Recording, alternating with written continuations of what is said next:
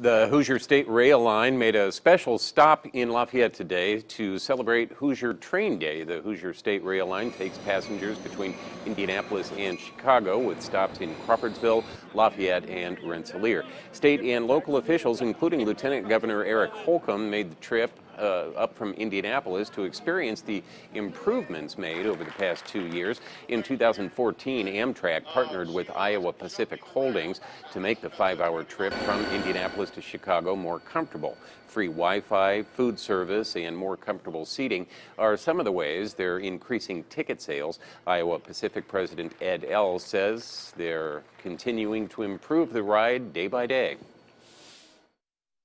We're headed in the right direction, but we're not there yet. We need to have more trains. We want to run more trains, and that means we need more track. We need the track fixed up, so there's more to do. The new and improved Hoosier State Line started running in October of 2015, but still only makes the round trip once a day. Since October, ridership is up, though, 20%.